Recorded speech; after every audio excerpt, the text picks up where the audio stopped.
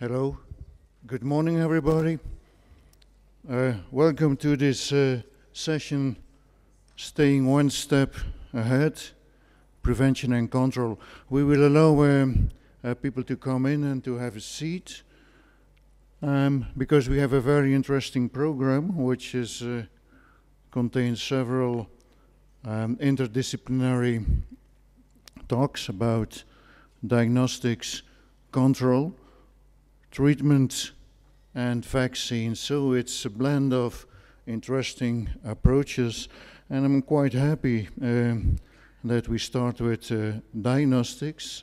Dr. Qadri will talk about development and challenges in developing a sensitive diagnostic test for typhoid fever. Dr. Qadri from the International Center for Diarrheal Disease and Research from Bangladesh.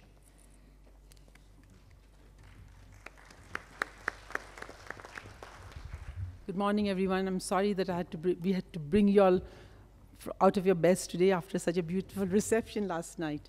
And now I'm going to tackle with my remote. I hope I don't have problems like everybody had yesterday. So I have to point over there. So I'm going to talk about typhoid diagnostics, things that we are doing in Bangladesh in collaboration with other people interested in typhoid globally.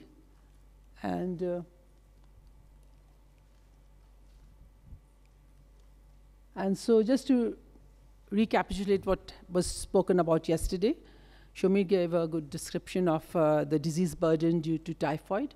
We don't have levels of typhoid disease burden all over Bangladesh, but we do know that from urban slums carried out by studies in Bangladesh by Abdullah Brooks, that there is a high burden, and for all age groups it's 3.9 episodes per 1,000 years. Although this was done in 2005. Again, Shomir has shown very nicely that in his hospital-based evaluation that it's very high in children under 5 years of age, and the isolation rate was highest in the second year of life, and greater than 70% of isolates were from children 9 to 24 months of age, which is very important for vaccine, thoughts on vaccine evaluation. And then other studies carried out by ICTDRB has also shown that in another urban slum, the burden is two episodes per 1,000, and higher in those in less than 5 and less in those over 5 years of age and adults. But then it's a disease that you see in both adults and children. So I was trying to think about all the things that were talked about yesterday, and every time something was being talked about in the epidemiology or vaccine or anything, the problem of detection of Salmonella typhi and paratyphi was key to all that. And compared to other enteric diseases, especially diarrheal diseases, typhoid diagnosis is a major problem because you cannot test it in stools, and you need to have blood. And then there's a period, small window for evaluation of typhoid, for detection of typhoid bacteria. So bone or blood marrow within only first week of infection, serological assays in the second week, stool antigen in the second week, and urine in the 4th week. So, I mean, getting all the samples at the right time for diagnosis is a major problem. So, and based on that, this is not that kind of an acute disease that patients come with this kind of a febrile illness to the facilities as soon as at the onset of fever. But they come at least 3 to 7 days after onset of fever, so that makes it more difficult. So what we need is a test that has a larger window for testing, window period for testing.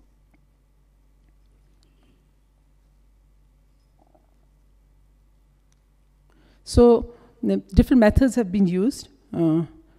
Blood culture, so much spoken about. And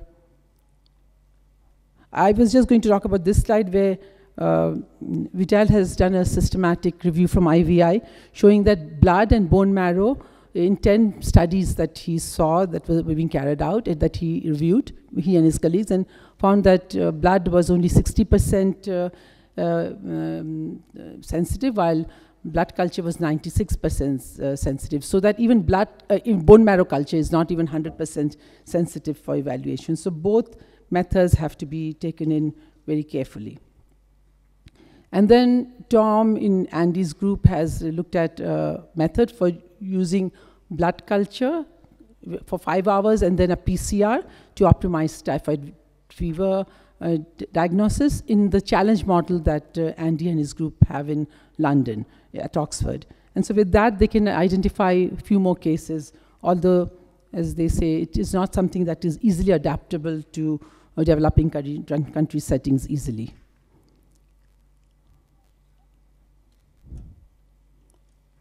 I have to be given extra time for this remote. And then there are the commercially available kits. Some of this was discussed yesterday, the Tubex and Typhoid, which may work very well in a non-endemic setting or in a challenge model, but not so efficiently in settings like ours, where we have pre-existing antibodies to typhoid and paratyphoid and other cross-reacting bacteria that persist for a long time. So then we don't, so for us, these tests have not proven to be very good, and some evaluation in Bangladesh showed that the specificity and sensitivity was lower than blood culture.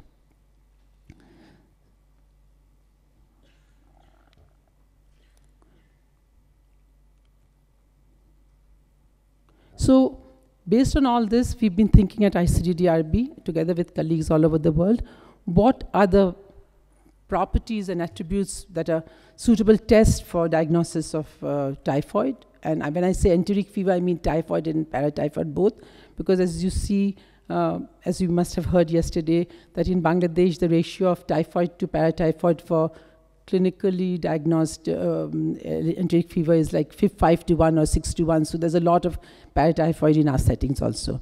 So something that can be tested using low volumes of blood, because when you do blood culture, you need 3 to 5 ml of blood at least, and then this other additional test, we should have only 1 to 2 ml blood for use.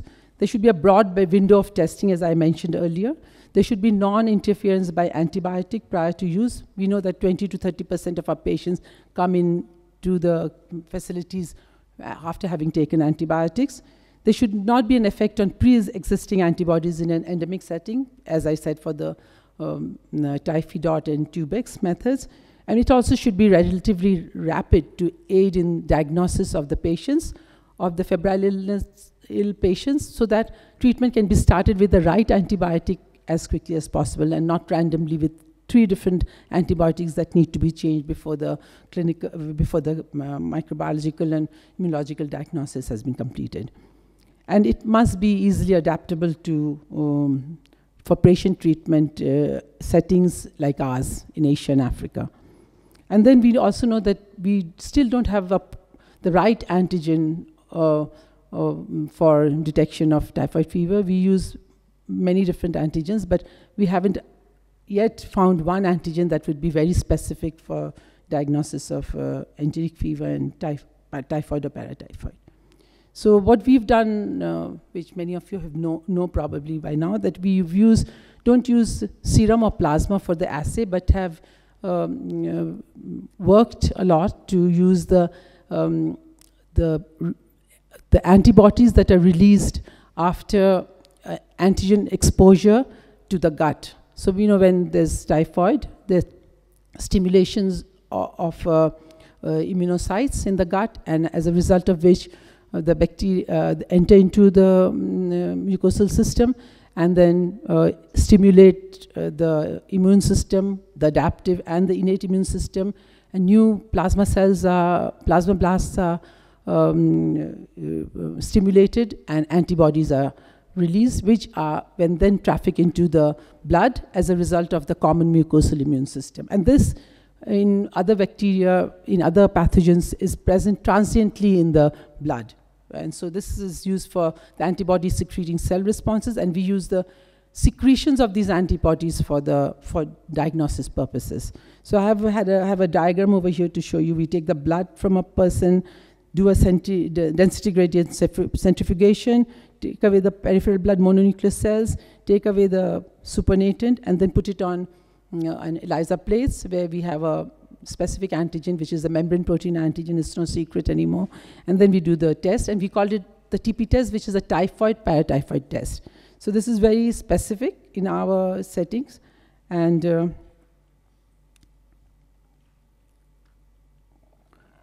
sorry, I missed one slide. And in our settings, and we've evaluated this in 92, we've evaluated in thousands of patients by now, but in this study we took 92 patients with febrile illness of different parameters.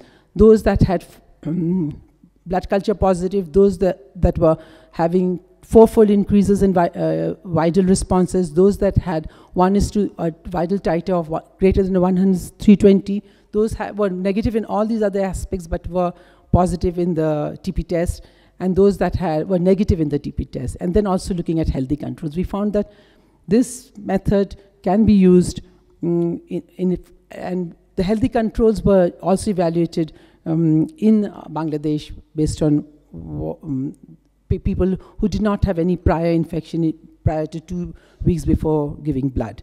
And we found that what was good about this method was that even at the first time when the patient was enrolled into the study, that is at day 0, you got a very good antibody response. Where do I put this? Anyway, I won't get. And so you can, there are 3 time points. The white scale is, the bar is the one at day 0. Then 5 days later, like, it's 3 to 7 days after infection, a patient comes into the settings. And then there's another blood collection 5 days later, that is 7, 8, 9, 10 to 12 days later. And then there's another blood collection at 10 or 15 days later, that is day 20 of the study. And so we evaluated this, and we found that, the method was very good, and you could even look at the antibodies at the enrollment, and also at later time points, so that it didn't have a small window of isolation. We looked at this method for 2 antigens, the membrane protein antigen, and which is a sonicated lysate of Salmonella vivotive bacteria TY21A, or with the whole cell lysate of the bacteria. And we found that the membrane protein antigen, which contains a gemisch of many things, especially LPS and many membrane proteins, seems to be the best. So we've been using this for our assays. And we got a sensitivity very good in our settings, and specificity also. We must remember we are always comparing with blood culture, which can be negative. So the specificity decreases. So we were always looking for methods for young children, and when we went down to children 0 to 5 years of age, this method was just as good as it was for the older children and the adults. So this showed that, we now use only 1 ml of blood for this assay. And so when we have only 3 or 4 ml of blood from a child coming into the setting, we can easily give away 1 ml of blood for this assay. And then Jason Andrews is in the meeting, is here somewhere. So he has been working with us, and he has compared the TP test with the other methods that we have evaluated, which is the Typhoid, the Tubex, Vidal, and the Vidal fourfold and culture, and finds that that the TP test actually scored the highest in specificity and sensitivity. And so this was done by him independently, taking all our hard data. And then we've now used this test, especially this is important when we are thinking about evaluation of vaccines in endemic settings. We've used this test in 10 different sites in Bangladesh where blood is collected and brought back to us within 24 hours. And we find that it does work very well when we use it even at 24. Where we've also done blood culture, and we've done, but we have a little bit questions about blood culture over a long period of time. But the TP test works quite well. Based on that, we now have data from all these sites where we've used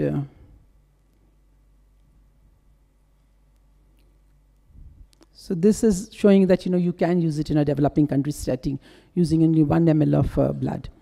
So we've also, as I said, novel antigens are important, working with Ed Ryan and Rochelle Charles and other colleagues over here also in the audience.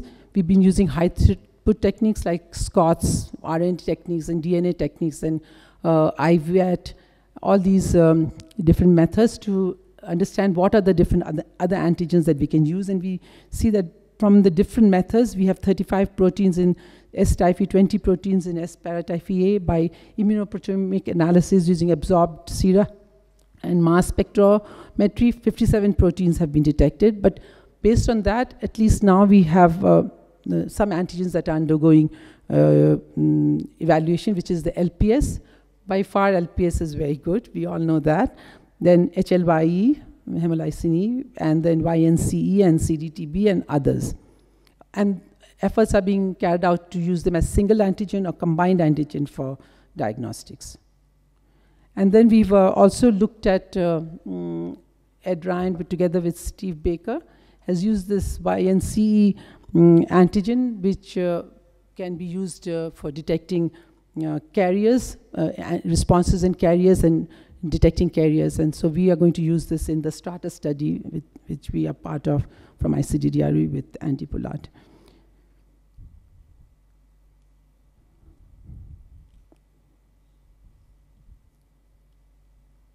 So then, after having done all this, we always have this problem that how do we convert the TP test to a lateral flow device platform? Because this is what we want ultimately to happen. And so what we've done is converted this test.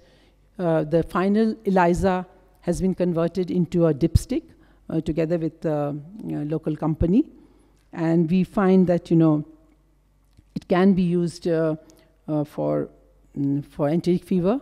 There is no cross-reaction with tuberculosis, Kala-Azar, dengue, dengue, but this dipstick is positive for typhoid and paratyphoid. I didn't mention it before, but TP test means both typhoid and paratyphoid. It's one test for both.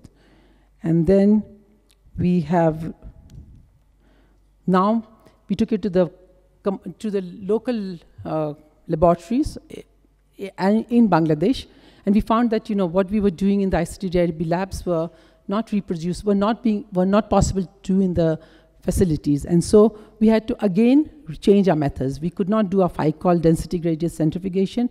We started doing our RBC lysis, and then we did not have they did not have all the facilities for a CO2 incubator, so we used an ordinary incubator. We used simple tubes instead of cell culture plates, and we have modification of the antigen when it was converted into this kind of a, and this has been evaluated in 4 laboratories and is still continuing. We have actually changed the antigen when we moved from the TP test to a lateral flow device because it didn't work so well. So this is what we've been doing, and I'm at the right stage now to finish. I've got this. The TP stage has good specificity and sensitivity. It has been evaluated in different places, and in Nepal, and Tom has also done it in the challenge model.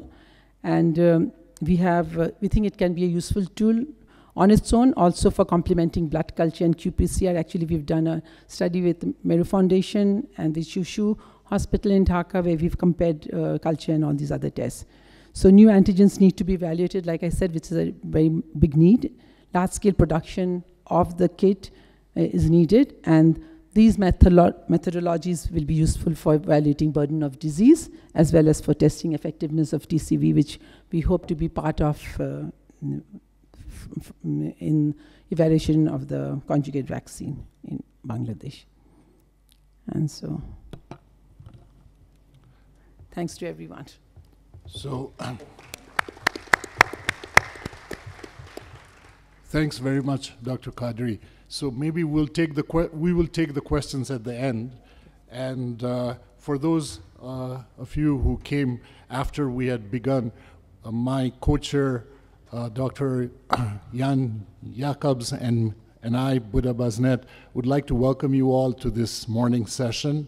And without further ado, we can now have Dr. Eric Mintz from the Centers for Disease Control, who has a wealth of experience in preventing and waterborne and foodborne diseases, working on these diseases worldwide. Dr. Eric Mintz. Thank you. Thank you very much, and good morning to all of you. It's nice to see such a big crowd here this early. And I wouldn't call it a wealth of experience, but I've been working on this stuff for a long time, and it's really remarkable to see how in just the last few years, through the support of the Gates Foundation, through the hard work of all of you and many, many other people, typhoid vaccines have become more effective, more widely available, and more affordable. And I think all of us would agree that these vaccines will play a rapidly expanding role in the future prevention and control of typhoid fever. And now all we have to do is go out and convince the rest of the world, which I think we can do.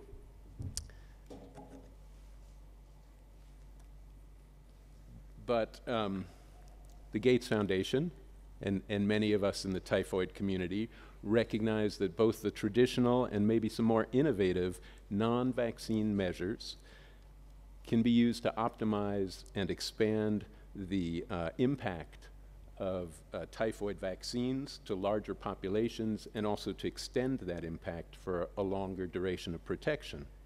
And Anita Zaidi, in her introductory remarks, mentioned in the Gates Foundation plan for typhoid the grander thinking about a concerted effort that engages those in the WASH sector, the food production and service sector, the public health, and the clinical communities, on top of what the vaccines can do to maximize their impact. And one of our tasks is to identify and prioritize those non-vaccine measures. What can be done by these various different sectors that will complement what the vaccines can accomplish alone.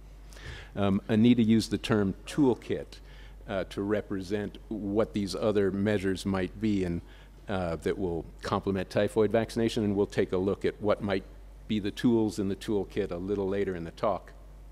But before going there, I want to point out that there are three, oops, a little lag. Okay, there we are. Three sort of fundamental principles of public health that are needed both for vaccines and for these non-vaccine measures. So any intervention, and pretty much for any disease, needs strong epidemiologic and laboratory surveillance in order to identify those target populations. What are the high-risk populations? Early and accurate diagnosis and appropriate treatment is necessary to prevent secondary morbidity and mortality. So vaccines alone, WASH alone, everything we do will probably not eliminate or typhoid completely. There will probably still be people getting sick, and they need to be diagnosed and treated early. And this is generally pretty obvious stuff. And then there's education, information, and communication. So whether it's education about vaccines and the need to get your child vaccinated, or education about WASH measures or other non-vaccine interventions, all of that has to happen to get the most out of the interventions we're using. And what's interesting about combining vaccines and non-vaccine measures, which is not usually done, you know, we have diseases for which there are vaccines and we vaccinate, measles, polio, and then we have diseases for which there are no vaccines and we do non-vaccine interventions, norovirus, et cetera. So we now have an opportunity, if we combine these two things, to do cross-messaging. So when you're you know, giving somebody soap and telling them about how to wash their hands or improving their water or their sanitation, you can remind them that typhoid vaccination is really important, and if they have a young child or whoever is at risk, they need to go get the vaccine, and vice versa. If you're vaccinating somebody with a vaccine against cholera or typhoid or something you get from contaminated water or poor hygiene, it's an opportunity to remind them that the vaccine isn't 100% protective. I think that will be true for quite some time still. And there are other things they can do to protect their family from that disease as well as other diseases. Okay, so I know you've all been wondering about this. The suspense is over. What are the non-vaccine measures? This is just a proposed list. It's not meant to be complete, and in fact, I'd be very interested in hearing from others their ideas about what else could be done specifically for typhoid fever prevention and control beyond vaccination.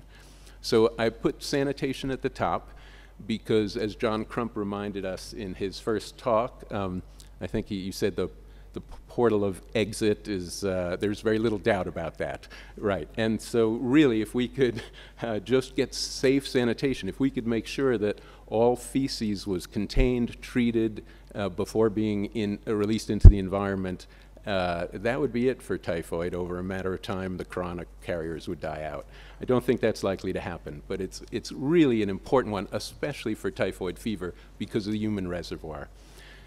Safe water for drinking and for hygiene, safe food production and handling as well, and treatment of chronic carriers. And I'm going to interrupt this slide. We'll come right back to it. I've grouped those under prevention, but here's 3, 4, 5. Okay, let's try again. Up, there it is, and it's going to go. There it is again. So here is a historical perspective in the United States at the turn of the 20th century, back in the early 1900s.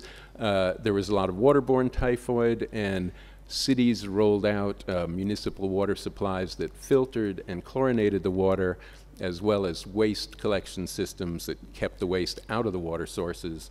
And that red period there drops off dramatically, and I refer to that as the waterborne period. But typhoid and cholera dropped off even earlier than that, and cholera dropped off and really never stuck around. But typhoid had this long, slow decline over a period of decades, and a lot of that ended as food safety regulations were introduced and enacted. Shellfish sanitation, milk pasteurization, and improved farming practices, as well as the identification of carriers and either treating them or preventing them from working as food handlers. So back to the slide. There are a few other things that I thought of for control, and that's more in an epidemic or an outbreak situation. I think it's very important. We've heard some examples earlier yesterday to investigate, find the risk factors. It may be water, it may be food, it may be a combination of the two or something else, and intervene. And environmental microbiology, I think, is showing more and more promise and ability to assist with those investigations.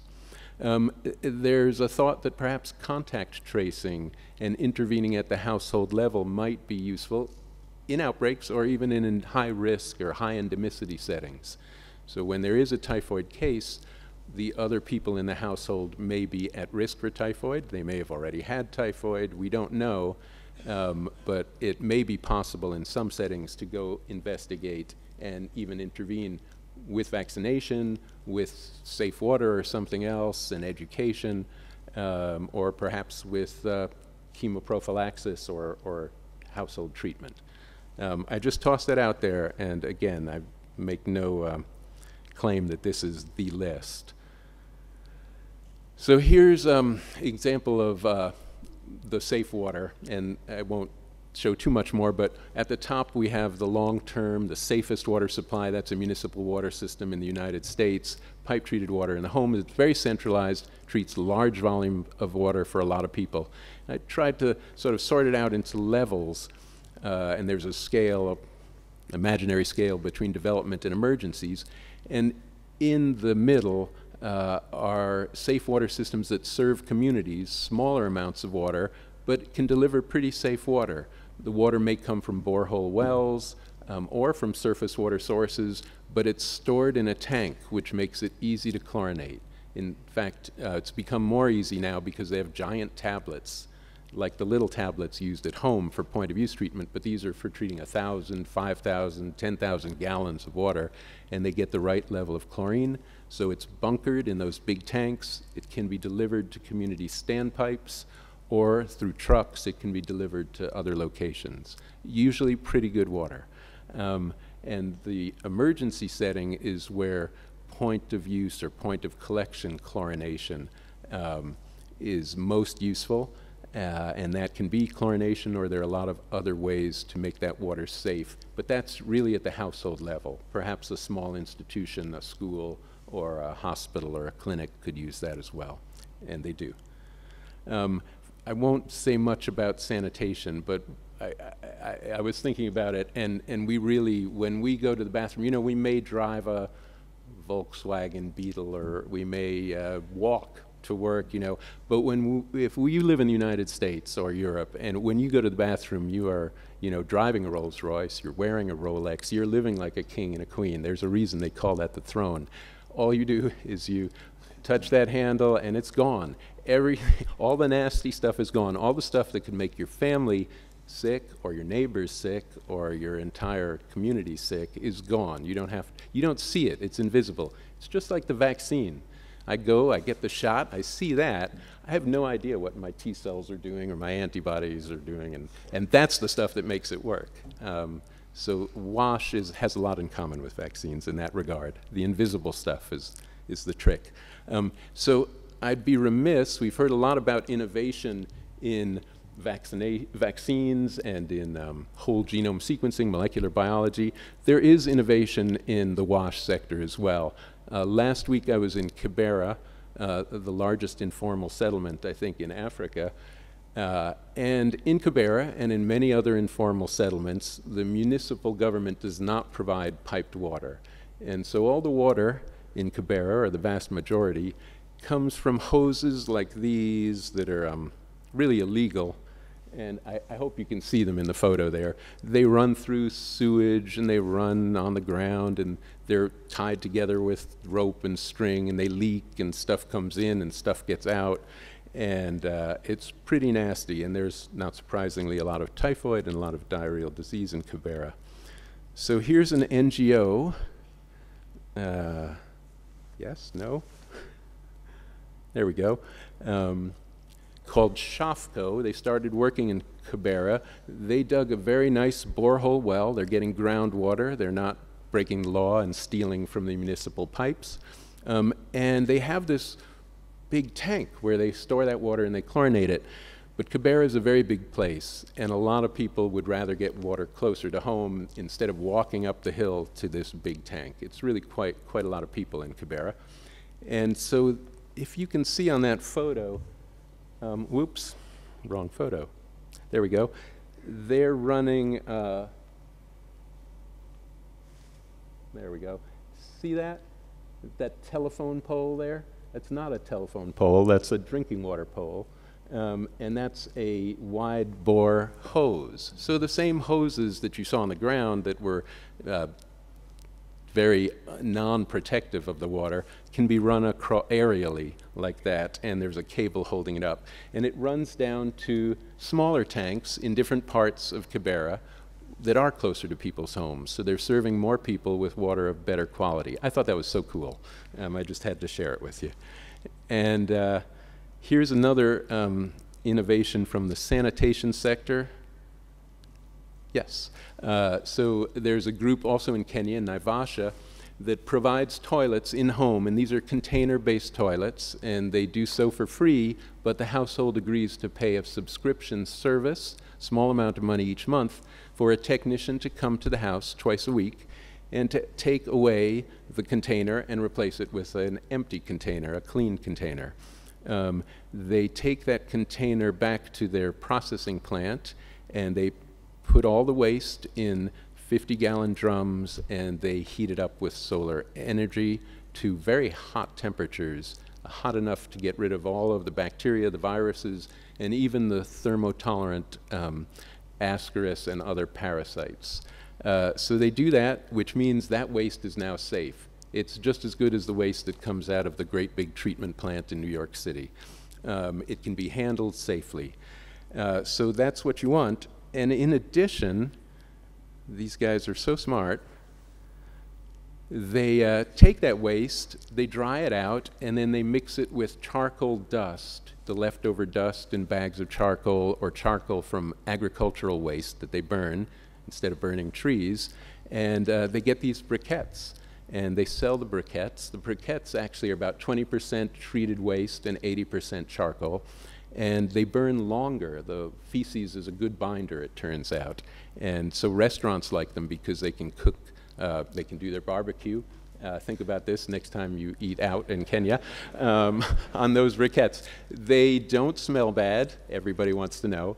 And in fact, we've been told that they don't taste bad, but I can't vouch for that. That was an N of 1. So that's pretty cool. I want to say a little bit about policy, and then we'll end. The Millennium Development Goals, many of you know, the water goal was achieved. The proportion of people without improved water sources reduced by half. The sanitation goal was not reached. It was the same goal, but it's about improved water source, in quotes, and improved sanitation, which is not about water quality. So we looked at improved water sources, WHO did, and here you can see that different sources on the right of the graph are better or worse, even though they're called improved. All the blue ones are improved, but the proportion without fecal bacteria of those improved sources goes from about 88 in the piped treated water, so in the hotels here, for example, probably higher than that. So 88% without fecal indicator bacteria, and for protected dug wells, which are an improved source, only 55% do not have fecal indicator bacteria. And they tested in several countries, Bangladesh, Nepal, Ghana, and Congo, improved water sources. The light bar is the percent that the country reports as improved water sources their population has. The darker bar is the percent of those sources that had no E. coli. So in Nepal, this is the striking example, 91% of the people have improved water. Sounds pretty good. Only 17% of that improved water has no E. coli. Doesn't sound so good. So we're lucky because the MDGs are gone, the SDGs are here, and the SDGs about drinking water talk about water quality. Safe and affordable drinking water for all. And by safe, they mean free of fecal contamination. So this really could make a difference if this goal, even if it isn't met, if we track this goal, we'll have a much better handle on typhoid. And I'm not going to talk about the sanitation goal except to say that, oh dear, that there are some new things. There we go. So instead of just an improved sanitation source, which is basically the toilet, it's the part you see, they're talking about sewage treatment. So it's what's after the toilet that matters. Is that waste successfully treated? Fecal sludge management. Get familiar with that term. It's going to be the next big thing. So making sure that that waste, before it's released into the environment, is safely treated. And I think that also could make a huge difference in typhoid. There's also a hand washing goal, completely new. There didn't used to be one, and that too should make a big difference. I have a few scenarios, but we're out of time. Keep going? Okay. So, oh, we are out of time. Okay, so we can talk about those during the question session. Thank you very much. Thank you. Thanks very much, Eric. Yes, so we will have questions at the end, and then after that there's this coffee break where we can also talk some more. Our next speaker is from the Liverpool School of Tropical Medicine, and he's Dr. Chris Parry. I've known Chris Parry for years, and for me, his knowledge base about typhoid fever, about typhoid enteric fever, is nothing short of spectacular. Dr. Chris Parry. Good morning, everyone, and thank you for that introduction, and thank you also to Denise and the organisers for inviting me to speak today. So I'd like to talk a little bit about treatment, and we'll cover a little bit about trends in antibiotic resistance, the impact of resistance, case finding and treatment as control, antimicrobial combinations, and clinical trials. So it's almost 70 years since the publication of this paper in which chloramphenicol was shown to be an effective drug for treating typhoid fever. And for those of us too young to remember that time, I have put this quote from a clinician treating patients who said that the clinical improvement and complete transformation in a few days can only be appreciated by clinicians who have had previous experience of typhoid fever and have known their own helplessness to affect its protracted course.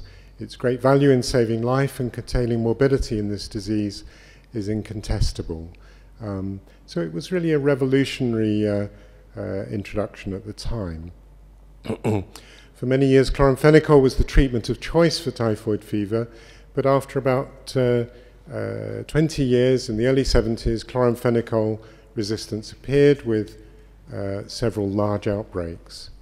People used cotrimoxazole and ampicillin, amoxicillin, but then in the late 80s, we saw the emergence of multi-drug resistant disease, so resistant to all these three drugs, and this was plasmid mediated. Ciprofloxacin and ofloxacin, ceftriaxone and cefixime took over as the mainstays of therapy, and particularly the fluoroquinolones. And in areas where fluoroquinolones were used widely, about 2 to 3 years later, we saw the emergence of strains with decreased susceptibility to ciprofloxacin, often denoted by the laboratory marker of nalidixic acid resistant. And these strains, the resistance is because of a point mutation in the target site. It's important to realize that these strains are not completely resistant to the fluoroquinolones. So patients respond less well. Some patients don't respond, but many patients do respond, but slowly. But treatment of patients with these strains may encourage the emergence of further resistance. Azithromycin and gatifloxacin were added to the armamentarium, but we're now seeing strains that are resistant to gatifloxacin and also completely resistant to ciprofloxacin. And also there are sporadic reports of azithromycin-resistant strains and also cephalosporin-resistant strains. And I particularly worry about ceftriaxone resistance, and there's a couple of presentation in poster about ceftriaxone-resistant strains from Pakistan and Democratic Republic of Congo that are of concern. MDR rates, as we heard yesterday, have gone up and come down in different areas. Of concern is in some areas, those resistant genes have moved from the plasmid to the chromosome and so are more fixed in that population. And as we also heard, the H58 clade is responsible for much of the recent epidemics of drug-resistant disease. And as we heard yesterday, the distribution of resistance is really quite varied in different parts of the world, and I don't really understand all the factors that determine that, but it varies in different places and it's changing over time, and that's important. The main trial that's been reported since the last meeting in Bali is this comparison between gatifloxacin and ceftriaxone conducted in Nepal, which showed a 26% failure rate in the gatifloxacin arm because of the emergence of resistance in Kathmandu. Interestingly, it also showed that was in the culture-positive population. In the culture-negative patients in the trial, actually gatifloxacin patients did better than the ceftriaxone patients, which may potentially point to other causes of fever in those patients, like rickettsial infection.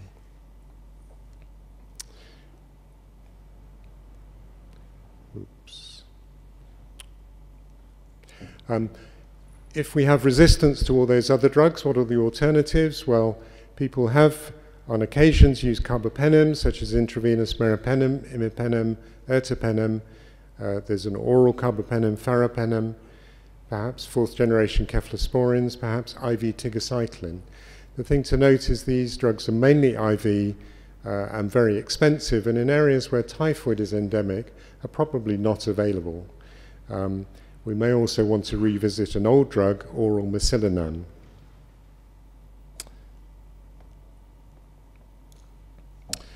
What's the impact of resistance? I just want to present 3 studies which try to look at that. This is from Professor Butta in Pakistan, from the 90s at the height of the MDR outbreak, and he demonstrated that toxicity was higher in patients, children, with MDR infections, and there was a non-significant higher rate of mortality as well.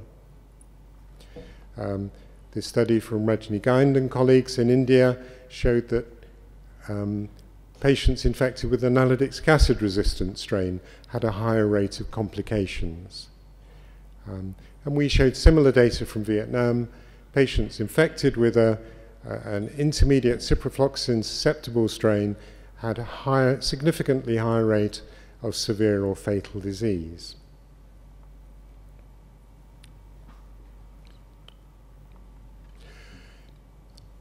It's important to reflect on what we're trying to do when we treat a patient with typhoid. So we're treating an individual patient.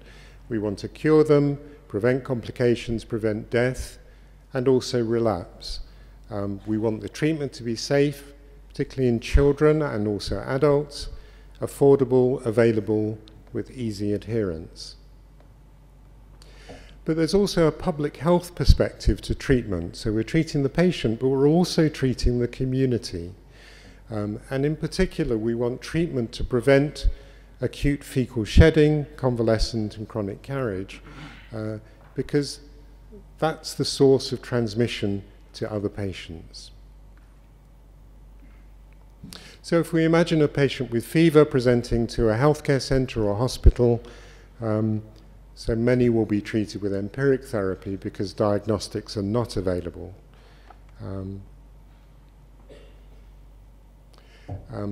But where there are diagnostics, there's a process of case finding or diagnosis.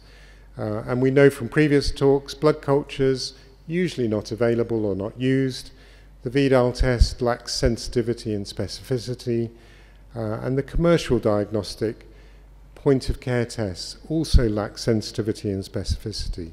And just to point out, we've been looking at, and there will be soon to be published, a Cochrane systematic review of these rapid diagnostic tests, showing a lack of sensitivity and specificity and diagnostic accuracy.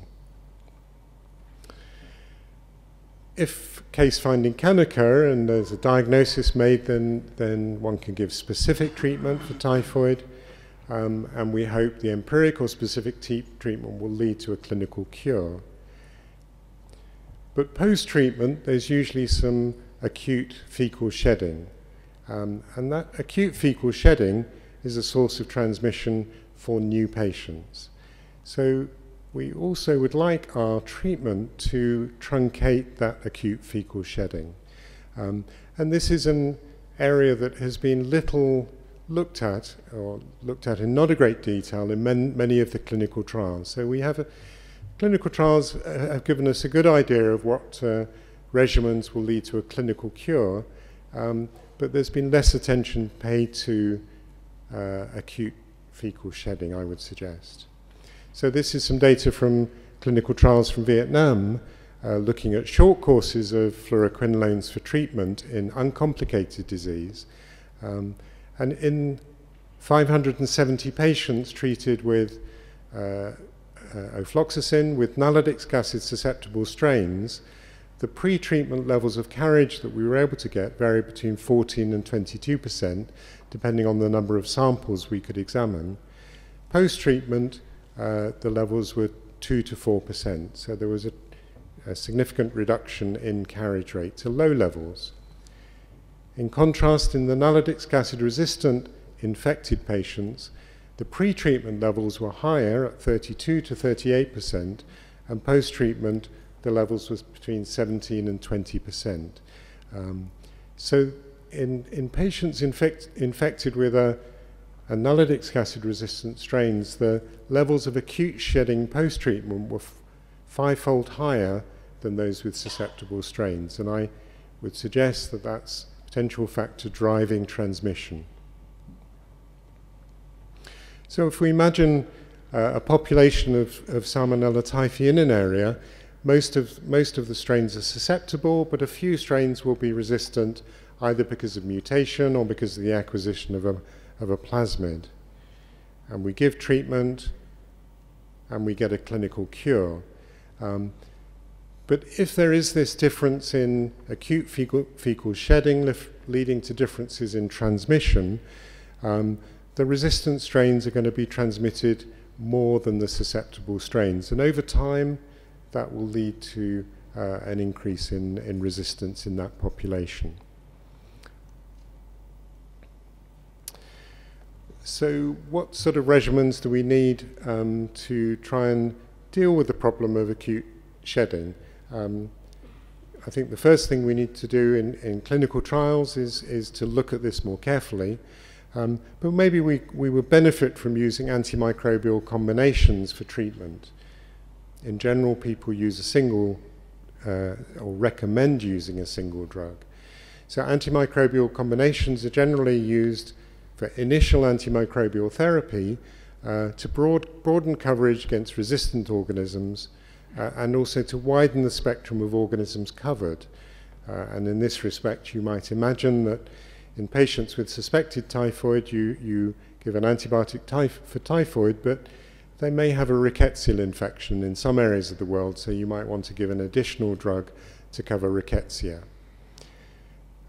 Synergy is often quoted as the reason for combinations, but actually the occurrences where that really it does occur are quite few. The third reason is to prevent resistance, and this is a paradigm that's well accepted in HIV, TB, malaria. There are potential disadvantages to giving combinations, increased adverse reactions, increased cost. One has to think very carefully about the formulation of combinations. Ideally, you want to have fixed dose combinations so people are not taking two separate drugs, they're taking the two drugs together.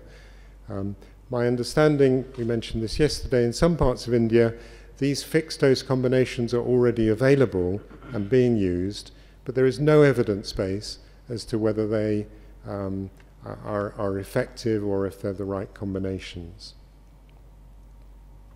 Just to briefly mention, there's also laboratory work going on antimicrobial combinations with other agents like liposomes, nanoparticles, antimicrobial peptides, which may also be another route to more successful treatment. So there's a small body of work looking in vitro at antimicrobial combinations against Salmonella. We conducted a trial in Vietnam some years ago looking at an ofloxacin-azithromycin combination compared with ofloxacin or azithromycin alone. The combination didn't really work better than azithromycin alone, but I think we didn't formulate the combination as well as we should have done. There's an intriguing recent report from Israel suggesting that a combination of ceftriaxone and azithromycin worked better for paratyphoid infection compared with ceftriaxone alone. So in conclusion, I would suggest over the last 70 years, there's been a relentless increase in resistance to each successive drug that's been introduced. MDR has gone up and down, and there are many calls for us to go back to the old drugs, chloramphenicol, cotrimoxazole, amoxicillin, and I have sympathy with that, but I do worry if we go back to the old drugs, that the plasmids haven't gone away, and that resistance may just return again. Resistance has an impact on morbidity and mortality. I would like to hypothesize that case finding and treatment is a neglected third method of control, in addition to vaccines and WASH. But we need more evidence for that. Maybe we need antimicrobial combinations and new formulations, but we need randomized controlled trials to provide an evidence base for sensible prescribing. And just finally to mention, so as you know, WHO has listed Salmonella on its list of AMR organisms of concern. And also WHO and the Drugs for Neglected Tropical Disease Initiative are incubating a new organization, the Global Antibiotic Resistance Development, or GARD, partnership to develop new drugs for bacterial infections, and enteric infections, including Salmonella, is on the list of drugs that they're considering. So just to conclude, I'd like to acknowledge the contributions of discussions with Professor Buddha, Steve Baker, Nick Feasey, Helen Gelband, and Isabel Ribeiro and DNDI. So thank you very much.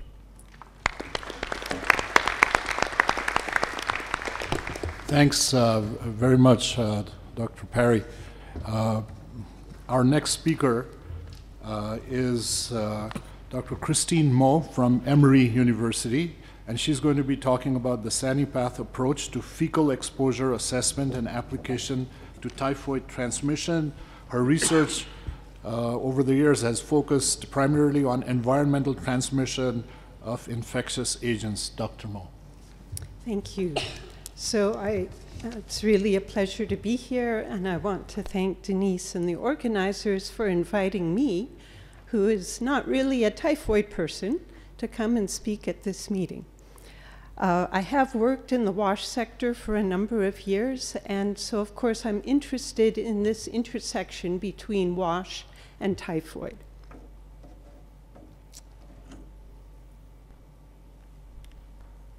So just an overview of my talk, and I'm grateful to Dr. Mintz for helping set up my talk. I want to make the point that urban sanitation now is not just about toilets, but we also need to consider where the fecal sludge ends up, which is the term that Dr. Mintz just introduced to you, and convince you that children in many low-income neighborhoods, informal settlements, may be living surrounded by shit.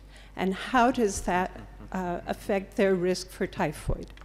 I want to talk to you about our SANIPATH approach for assessing exposure to fecal contamination in the environment, and then talk about the potential for adapting this approach to study typhoid transmission, risk of typhoid. So talking about urban sanitation, this is this idea about fecal sludge management that Dr. Mintz introduced. And I know that this is a complicated slide, so I just want to point out a couple things. So at the top of the slide here, you see what's called the sanitation chain. That looks at what happens, is the excreta contained? Is there emptying, transport, treatment, and what is the final fate of the excreta? The large red arrows that you see here are showing fecal sludge that is unsafely managed and that ends up back in the environment.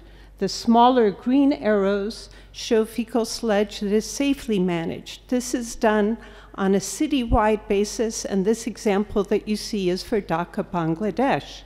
So you see that 98% of the fecal sludge ends up in the environment.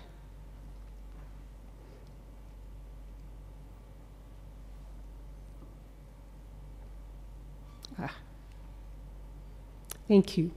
So what are the public health risks from having this fecal sludge in the residential environment?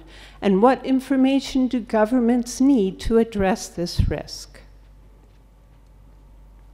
So here are a few photos to get you thinking about how people living in urban settings may be exposed to fecal contamination in the environment. There are floodwaters that carry fecal contamination that's in the soil or in the open drains. There are public latrines where people may wipe their hands on the walls after using the public latrine. There are open drains, and here you see in this photo a child who's gone into an open drain to fetch a toy or something interesting. There are surface waters that receive untreated sewage, untreated fecal sludge, and people have contact with the surface waters. There is fecal contamination of soil, and it could be areas where children are playing.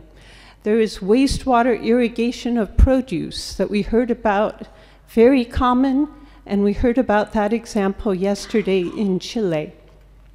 There's also potential for fecal contamination of bathing water and fecal contamination of municipal water supplies, as Dr. Mintz just described in Kibera.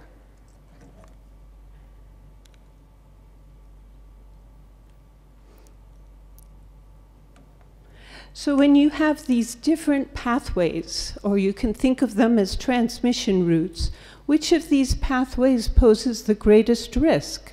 Because the risk may not be the same. Should we try to intervene to improve the municipal drinking water? Or should we focus on foodborne transmission? Or perhaps there's a greater risk from flooding.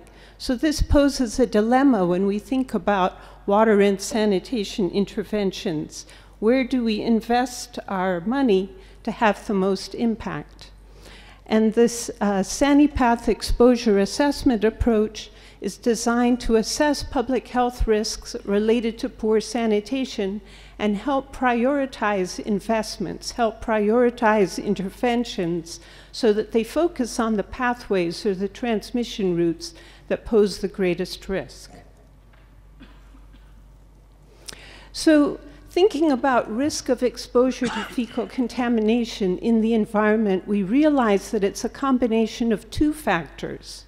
Where is the fecal contamination in the environment? What is the magnitude of that contamination? And what is people's behavior that brings them into contact, that exposes them to this fecal contamination?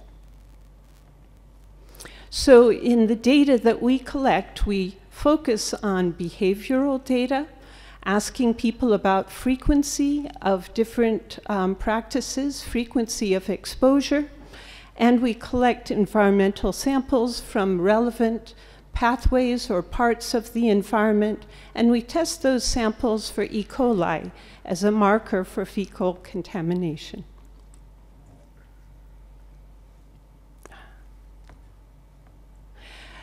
This SaniPath tool, we use mobile data collection.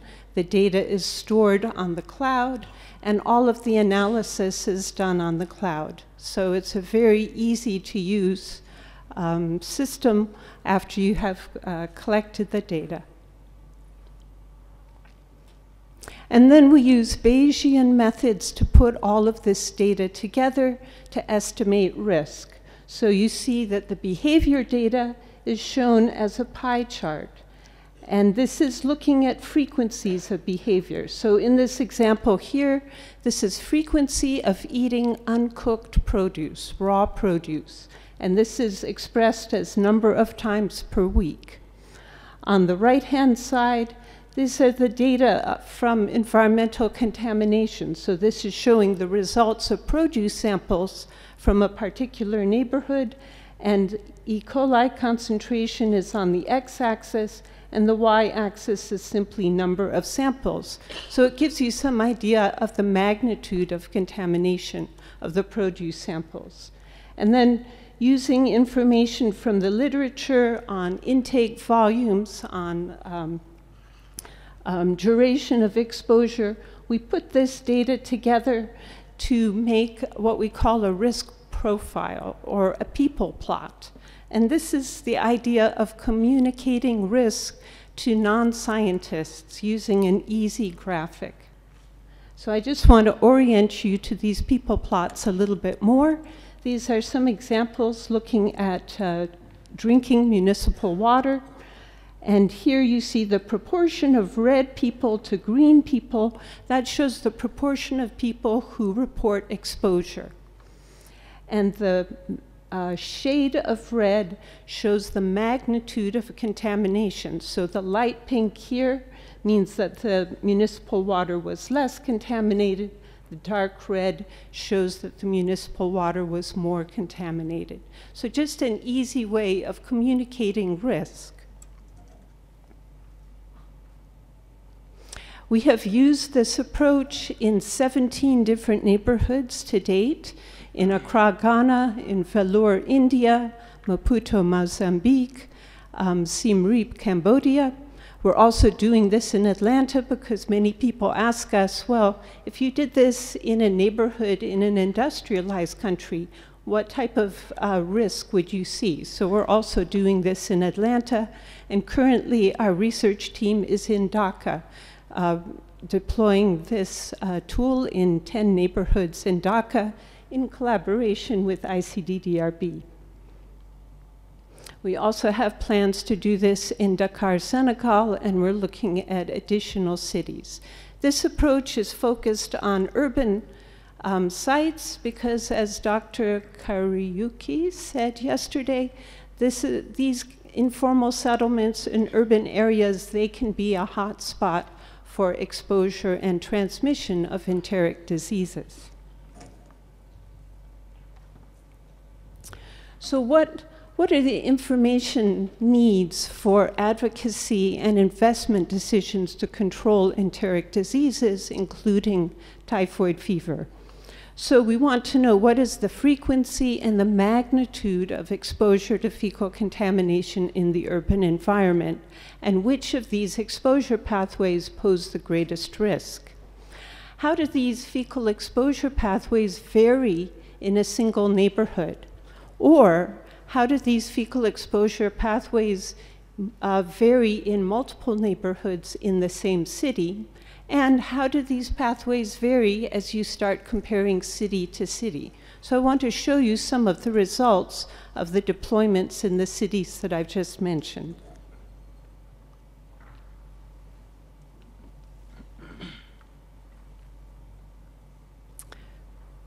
So these are showing results from a neighborhood in Accra, Ghana. This was done last year.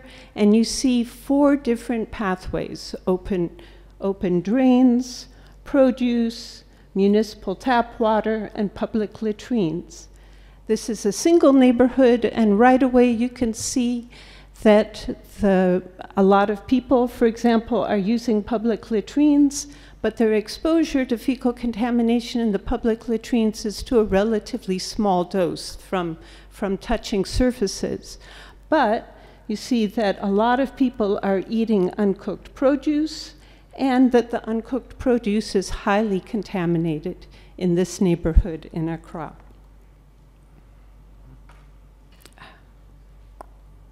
So what happens if we look at multiple neighborhoods in Accra? So here is data now on 5 neighborhoods in Accra.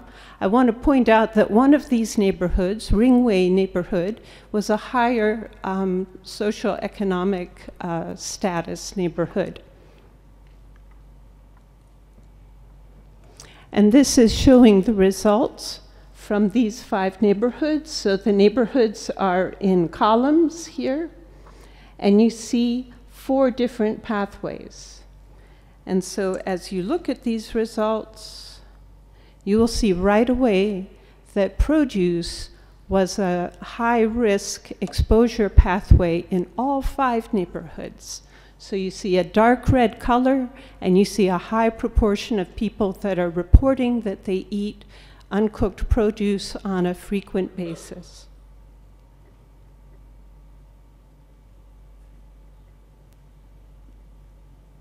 And even if you look at this wealthier neighborhood of Ringway, you see that they may have somewhat less exposure than some of the other neighborhoods, but their exposure to contaminated produce is just as high as the poor neighborhoods. So here this is similar in some ways to what we heard the story in Chile, that you have good access to improved water sources, you have sewage treatment, but you still have exposure through uncooked produce that's been irrigated with wastewater and has fecal contamination. So how can we use this approach to assess risks of environmental transmission of typhoid? So we are fortunate to have just received an award from the Bill and Melinda Gates Foundation, and I just want to briefly mention the types of things that we're going to be looking at in this project. So we're looking at what are the vehicles and pathways that transmit Salmonella typhi or paratyphi A in outbreaks in endemic areas. What do we know about these organisms in the environment? Where do they hide out? How long do they persist? Can we develop good methods to detect them in the environment? And what do we know about the exposure behavior of the age groups that have high incidence of typhoid? And as we heard yesterday, these are different age groups. It could be the under 5s, it could be school-age children, it could be adolescents. So we need to understand the difference behavior in all of these groups. We also want to look at, can we trace human fecal contamination in various environmental samples? So currently we measure E. coli, but we know that E. coli is an indicator of both human and animal fecal contamination. We've been working with the University of Brighton on phage-based methods that are more specific for human fecal contamination, and we are working to test protocols to develop Salmonella typhi and paratyphi in environmental samples.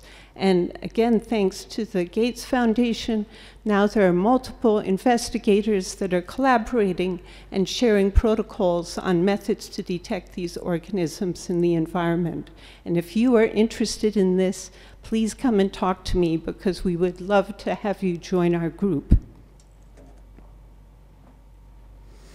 The next part of our study will be using this Sanipath typhoid approach in 2 cities in India. We're going to be collecting more detailed information on behavior. And I just want to show you this picture that our field team sent from Dhaka just a couple days ago. These are little boys in Dhaka, and you can see that they are happily swimming in a sewage lagoon.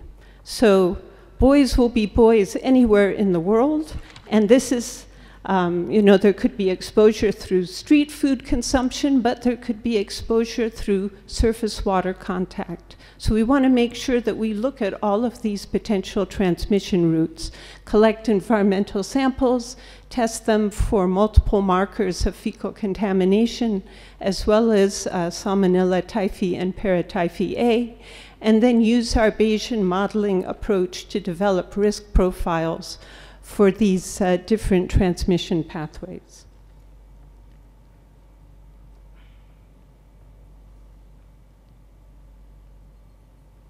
There it goes.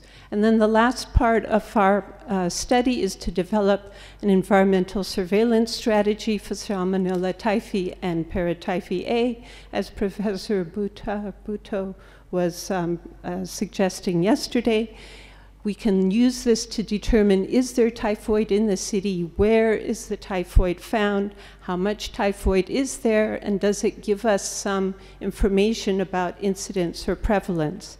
And here I'm showing a map of one of our study sites in Accra, Ghana, where we have mapped out our detection of adenovirus, which could be a marker of human fecal contamination, as well as E. coli in the open drains. So we could take the same approach for Salmonella typhi and Salmonella paratyphi A.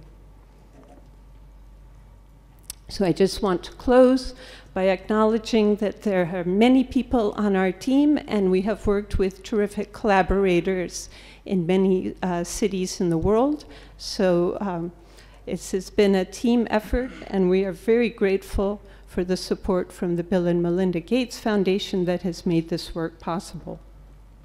And we have a website, sanipath.org, so if you're interested in this approach, we would be happy to talk with you and share our tools with you.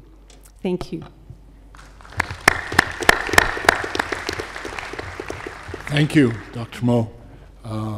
So we'll have questions at the end. Our next speaker, Dr. Myron Levine, hardly needs any introduction, from the University of Maryland, and he's going to be talking to us about a broad-spectrum vaccine to prevent invasive salmonella disease in sub-Saharan Africa. Good morning, everyone. We're way late. I'll speak as fast as I can and try to cover the topic. In the audience today, we have Rafi Simon, the key scientist involved with the conjugate vaccine approach. We have Ellen Higginson and Scott Balaban, and we have Krishna Mohan. I think I pressed. Whoop. Oh dear, this is tricky. I thought it'd be helpful if we all together talk about the clinical syndromes that the different serovars of Salmonella cause. There we go. 3 broad clinical, pathological, epidemiologic entities. Enteric fevers, mainly caused by Salmonella typhi, but also by paratyphi A and B, and rarely by C. Invasive non-typhoidal Salmonella disease, which we see clinically in sub-Saharan Africa as septicemia, bacteremia, meningitis, septic arthritis, and in special hosts, even in the industrialized world, see the same. The main organisms are Salmonella typhimurium and Diarrhoeal, and what one can call a monophasic variant of typhimurium. It looks and smells and acts like typhimurium, but it doesn't make the phase 2 flagella. And then just to mention, in some parts of the world, there are focal metastatic infections caused by Salmonella cholerae or paratyphi C in local ecological sites like the island country of Taiwan, where cholerae was a big problem. We have heard and we know that across the globe there is variation in what syndromes are seen and therefore the causative organisms. So in Asia, in terms of a vaccine, we need a vaccine that will prevent typhi and paratyphi, but we don't see a need for the invasive non-typhoidal Salmonella. In contrast, as we've heard the past days, invasive non-typhoidal Salmonella is an enormous problem in infants and toddlers in sub-Saharan Africa, where in many areas there is also typhi, and so we need a vaccine that will cover 3 pathogens, 3 serovars for Africa. And if we were back in the 70s in Latin America and South America, we would need typhi and paratyphi B, which was the main number 2 pathogen at that time in that part of the world. This is a slide that shows a paper from a clinical study, a health facility based, that was carried out by a group in Rwanda. They had an excellent clinical microbiology laboratory at the Centre Hospitalier de Kigali, and 900 consecutive kids that came to the health center.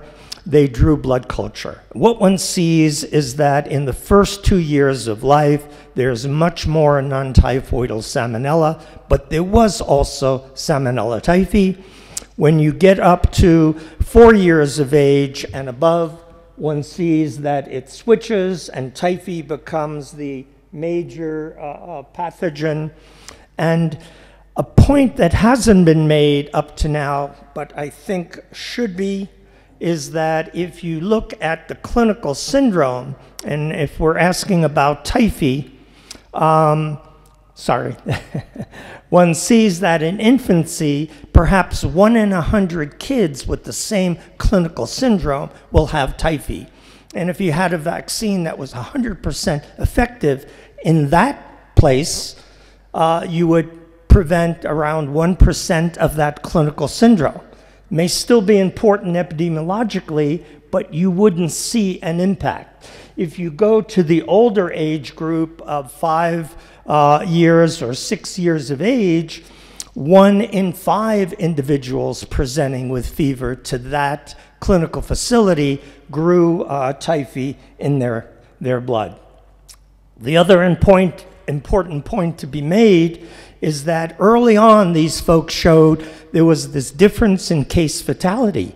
And typhi had a bad case fatality in that poor area, 4%, but it paled compared to the case fatality seen with the invasive non-typhoidal Salmonella. Around 2000, a number of research centers in Africa began to do systematic blood culture surveillance, looking to measure the burden of Haemophilus influenzae type B and of invasive pneumococcal disease. And as they did that, serendipitously, they found lots of invasive non-typhoidal salmonella. I put here 3 of the classic studies that are population-based. So we have incidence rates. We have a comparison to invasive pneumococcal disease. I apologize for this moving around. Those of you who know me, I am colorblind, and I don't know if I even have, I thought this was a good one, but I can't see it. So let's wing it. Anyway, what you can see is that the disease starts early. It has incidence rates that are very high as invasive pneumococcal disease, which globally all public health agencies were so worried about. And we saw this disease in the Gambia with a very low HIV prevalence, even as we saw it in places like Manisa, which had very high prevalence. Let me zero in now on a place where we set up surveillance that began in 2002. On this picture, you see the Director General of CVD Mali, Samba Sow. You see Karen Kotloff. And just about every child with fever or with a clinical syndrome that was suspect of invasive bacterial disease had a blood culture or spinal fluid culture upon entry to hospital in Bamako. And what we found amongst the invasive disease cases is that 4 pathogens account for almost 90% of the disease: Enteriditis, Typhimurium, the monophasic variants of Typhimurium, and Dublin, which is a group D, like Enteriditis and Typhi, and shares a one phase 1 flagella antigen with Enteriditis. So if we had a vaccine against Enteriditis and Typhimurium, we should be able to cover almost 90% of those organisms. What age group do we need this vaccine for? If you look on this slide, you'll see that almost all the disease is in the first 5 years of life of this severe disease. If you look in the first 5 years, it's mostly in the first 3 years and a big chunk in the first 2 years. So we have to get vaccine in early. And if you look in the first year of life, you see a relative sparing in the first semester, which allows us to immunize, but there's still plenty of disease even in the first year of life. And in the second half of the first year of life, we're up at a peak incidence. This is a bad disease. The Typhimurium and the Enteriditis were antibiotic multi-resistant and had high case fatalities, with Enteriditis being significantly higher than Typhimurium. But Dublin was completely antibiotic sensitive, and still there was a 15% case fatality for Dublin. What this says is these are bad organisms in these hosts in sub-Saharan Africa. I am pressing, but nothing is happening. Oh, there. We initially thought that most of the mortality would be in the first year of life. But as you see here, both for Typhimurium and Enteriditis, in each year of life, in the first 5 years of life, there is a high case fatality. These are the bugs. This is not the host, even in 2 and 3 and 4-year-olds. And consistently in Mali, in each one of these age groups in a low HIV prevalence area, Enteriditis is a higher case fatality than Typhimurium. And it's this case fatality that has driven our interest in non-typhoidal salmonella from the beginning. In Bambara, Mali means hippopotamus. And all of this severe disease and mortality that we see in the hospital is just the eyes and the ears of the hippopotamus. There's a huge burden out there of kids who never make it to health care, who surely are dying of this disease. Yet, in a place like Mali, in Bamako in particular, there's an excellent expanded program on immunization with great coverage. We have, over the years now, developed a vaccine against invasive non-typhoidal salmonella, and by combining that with an existing very good VI conjugate vaccine, we end up with a trivalent vaccine. Later today, you'll hear from Rafi Simon in great detail about the conjugate vaccines. Very briefly, the key to our conjugate vaccines, or one of the keys, is that we engineer the strains of Typhimurium and Enteritidis so that one can have a very economical vaccine. The carrier proteins that we use are flagellant subunits. The main hapten of interest is the core plus O polysaccharide that Rafi will tell you about and how they're conjugated. And we can engineer the strains so they hyper-express flagella and spit out the flagella as subunits rather than as whole flagella that have to be broken apart. And all of this enhances the economy.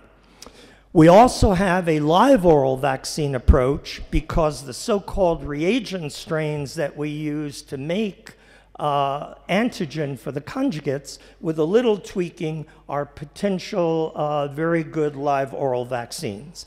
But we will talk just about the conjugates because that's the one that's moving ahead. We have to take some gambles. We're aiming to produce serum antibodies. This includes binding antibodies against both the O polysaccharide and the flagella, and we have evidence that even antibodies against the flagella do have protective activity, even administered passively in an animal model. And we can show functional activity, including opsonophagocytic and serum bactericidal antibody, if Typhimurium and Enteritidis, act like a meningococcus, then serum bactericidal activity in correlation with our vaccine should give us a very good vaccine. I am pressing this button, but there we go. So I want to tell you now about a modeling to look at what a vaccine might do if it had good efficacy similar to Hib conjugate vaccine given with the coverage that we achieve in Mali. This is a recent paper produced by a PhD student of mine, Chrissy Bornstein, with modelers Laura Hungerford, David Hartley, and John Sorkin. And all I did was ask them to substitute what an NTS vaccine would look like if it acted, come on machine, there we go. So quickly, this is what a Hib looked like in Mali. Very similar epidemiology to invasive non-typhoidal salmonella. Relative sparing in the first few months of life. Great increase as maternal antibodies disappear, up to almost 400 cases per 100,000 at 6 to 7 months of age. Introduction of Hib after 3 years of surveillance on the far left. I think that's brown or whatever it is. Introduction of vaccine in July of 2005. And then in 6-month intervals, you see the die-off of the burden of disease to the point where it's essentially a 90% reduction. If we look at what's happening in the blood of kids, in a baseline survey before the first vaccine dose was given, less than 0.5% of kids had titers of anti-Hib antibody. 18 months after the first dose in a survey, it's about 70% of kids have a high titer of 1 microgram per mil, which gives long-term protection against Hib. And at 30 months after the first dose, it's up to 80%. This is what would happen with invasive non-typhoidal salmonella vaccine in a cohort of kids in the top panel, showing if you followed those kids, this is the disease they get In the middle, it's if you had a vaccine that was completely protective and everybody got it.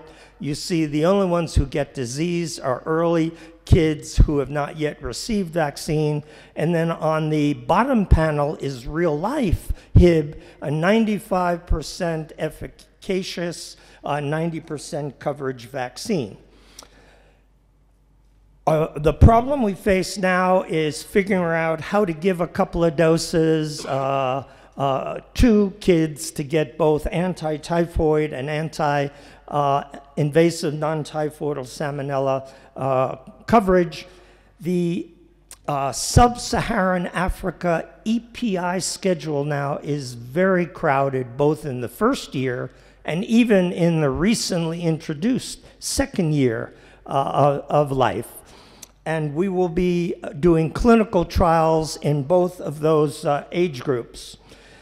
So for Africa, we need a 3-serovar vaccine. If we combine if we put a paratyphy into that trivalent vaccine, we would have a vaccine for the developing world. If we added protection against Group C, we would have a vaccine for the whole world, pretty much, including industrialized countries, against invasive disease. A conjugate vaccine would probably have, we're guessing, little impact against gastroenteritis, but an oral vaccine that gave that kind of coverage could even have an impact in the industrialized world. Finish up with the folks. Every Friday morning at 5 a.m., Rafi Simon is on the phone with our colleagues in Barat, and he and the Barat team work to get these non-typhoidal salmonella moving. The other key players are there, Sharon doing the engineering of the attenuated strains. Thank you for your attention.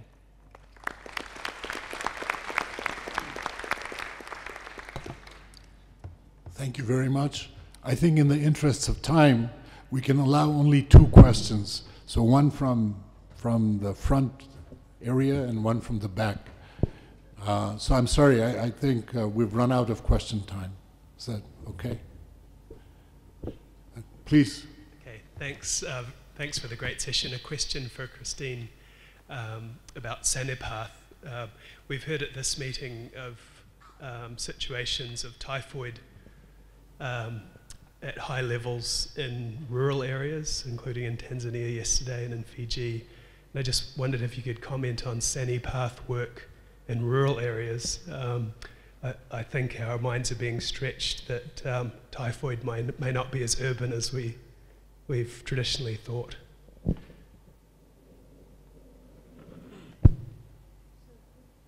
Question, John. We have Sanipath is based on a 2-year study in urban across. So we had that in-depth study that we used to develop the methods, and we know that the methods have been validated.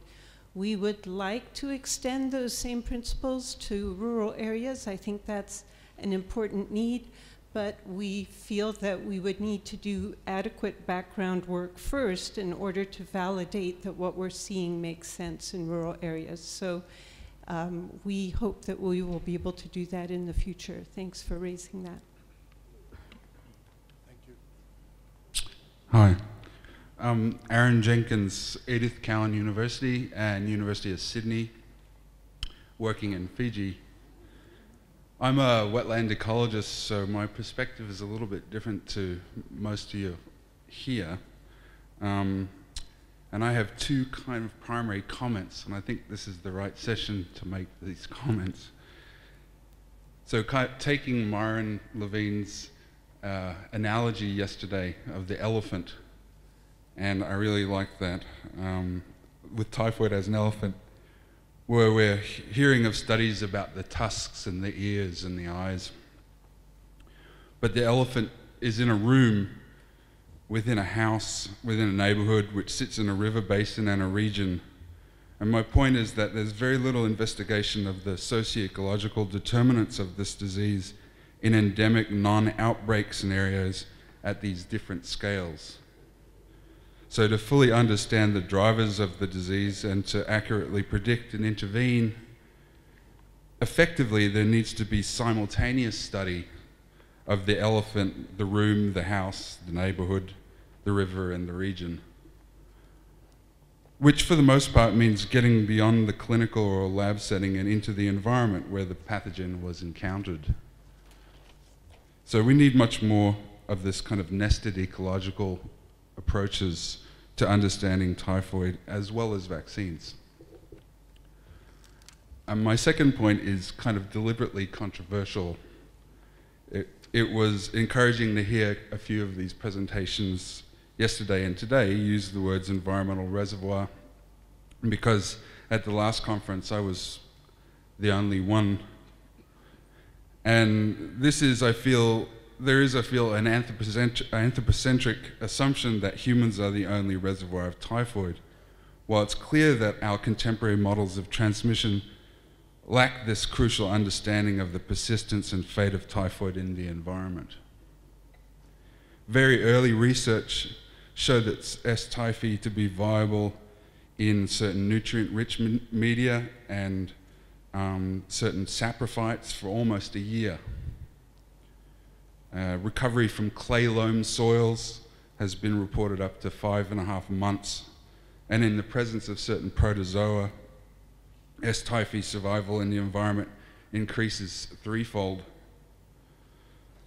So progress on this has been hampered by a lack of the ability to, difficulty in culturing from environmental samples. But our recent advances in molecular microbiology should allow the study of potentially viable environmental reservoirs. So my question/comment is, how long must S. typhi persist in the environment to be considered a reservoir of disease?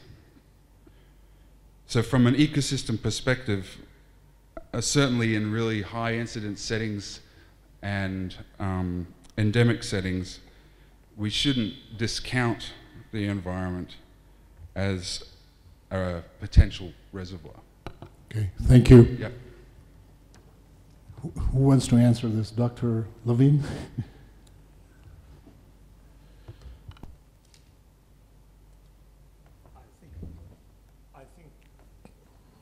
Is that working? Yeah. I think you make some great points in your comment. Part of it is terminology. I think it was Abe Woolman who pointed out that in areas in the USA and southern Canada, which have very striking seasons, very cold winters, very warm summers, where typhoid was a warm season disease circa 1900, but the whole environment becomes frozen solid in winter. There would be very few cases during the winter, and then with the coming of thaw, somehow the typhi managed to winter over in those areas. Now, in that sense, I think your point is taken. That's kind of a reservoir. Even if all the humans disappeared who had typhi and you had susceptibles, there would be people at risk. But when the melt occurs, it's still, to me, a vehicle. But your point is well taken about the concept. I think the general experience in the industrialized world is that when you interfere with amplified transmission, you're left with a much more short cycle transmission, and then you're looking essentially at the die-off of chronic carriers over time, which is a generation or two, and changes in food safety. But eventually, typhi does disappear from the environment.